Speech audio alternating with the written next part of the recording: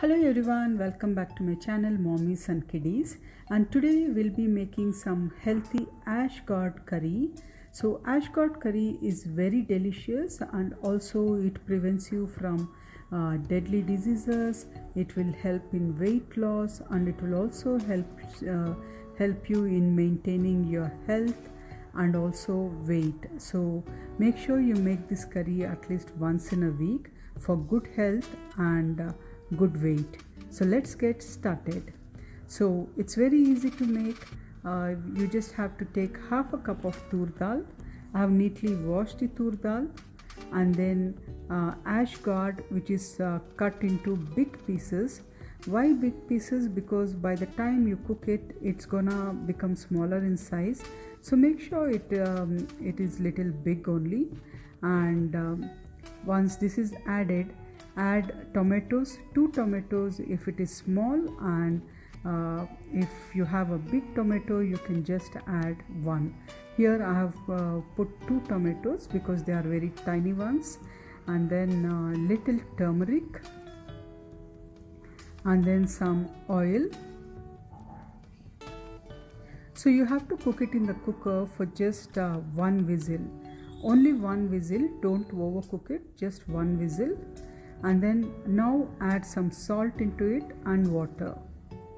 So I'm taking water little above all the ingredients, almost 2 to 3 big glasses of water. And now I'll be adding in some salt, and we'll cook it just for 1 whistle, okay, not more than that. Now 1 whistle is done, and let's open and see. It would have cooked perfectly well. And as you can see, dal is also cooked well, and after tadka we are gonna boil the curry, so it will cook even well. Okay, so now we will add tadka to this. So it's very easy to make this curry, is super easy, and you can finish it in just 15 minutes.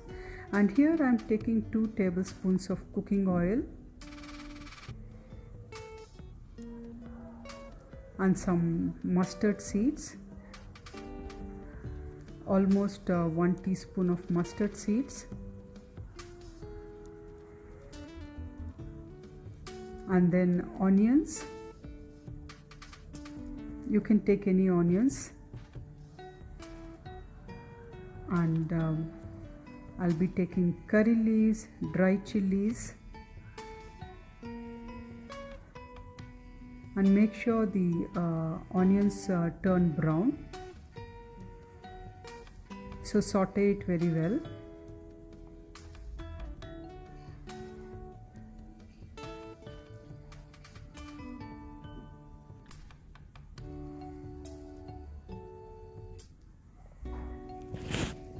So once the onions turn brown, switch off the stove and add jeera into it. Now I have switched off the stove. Add some jeera and sambar powder. Why I switched off the stove is because when you add sambar powder, if the stove is on, the sambar powder will burn. So make sure you switch off the stove. Here I am adding MTR sambar powder, almost 3 tablespoons. So depending on how spicy you want it, you can either add 2 tablespoons or 3 tablespoons. So this is a spicy sambar powder. You can also buy Shakti sambar masala, Shakti sambar powder also. So either one is fine, or you can also add, if you have homemade sambar powder, you can also add that. So this packet will cost you around 60 rupees. And instead of making the sambar powder at home, you can just buy this packet. It just costs you 60 rupees, and you can make sambar like good almost 7 to 8 times, or much more than that, depending upon the quantity you make. And now you need to transfer the tadka into the cooker.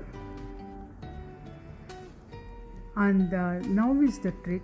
You just you don't have to stop it here. now when you boil it for almost 3 to 4 hours, you will get a good taste, good aroma, and the sambar will just taste awesome. So make sure you don't add tadka and leave it there. Now if you feel the water is less, you can add more water and add some salt and boil the sambar for almost 3 to 4 minutes.